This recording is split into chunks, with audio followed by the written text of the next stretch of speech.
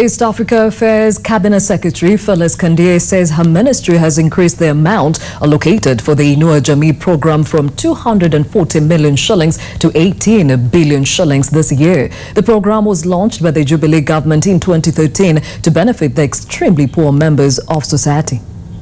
The social welfare program, Inua Jamii, is set to benefit the elderly, orphans, vulnerable children, and the physically challenged members of the society.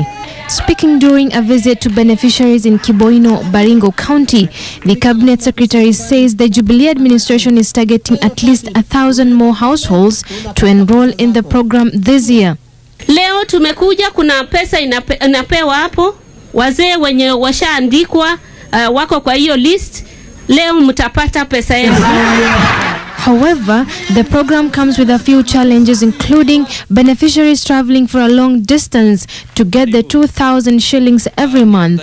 Sisi kama wizara, kwa sababu tuna jukumu ya kuhakikisha kwamba mwananchi anatumikiwa vyema, tungependa kuwaambia kwamba tutakaa chini na wale ambao walipewa kazi hii kuhakikisha kwamba amuendi zaidi ya kilomita 6.